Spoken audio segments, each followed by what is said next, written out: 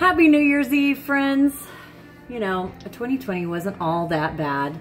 A little scary at times, a little uncertainty and confusion. I know the other day, just a couple of weeks ago, I was kind of down on myself because there was an opportunity that I had throughout the year that I could have been more involved in something, giving me a little bit more influence. And so I was kind of down on myself all day. Like, why didn't I take advantage of that when it was there for me? And then I kind of woke up the next day with better perspective. And, you know, a lot of this year I was gardening and focusing on ideas and things that kind of grew me. And, you know, I think that our focuses were in the right place, which is just kind of hunkering down and taking care of the ones that we care about. And I know for me, it helped better identify who my tribe are. Came up with the whole idea to do my house build.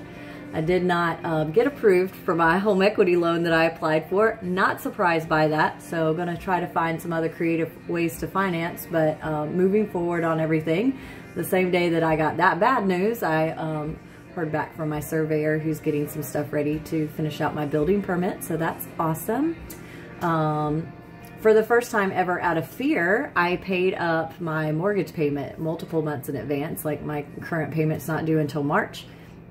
And although I've paid more than the mortgage payment before, I've never paid multiple months up in advance just in case, you know, something happened. I have multiple streams of income, but a lot of those were just this year at some point. And so that was scary, but it's education, you know. It's all about learning to cover yourself a little better and paying attention to the things that matter. And we get wrapped up in the wrong stuff.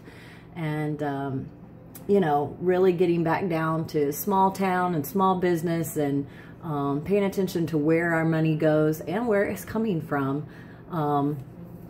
You know, so wasn't all bad. I don't know that I've ever had a year that I'd go back to, but you know, hindsight's always 20/20, and there's a good bit of information and just education I've gotten out of this year, and I hope you have as well.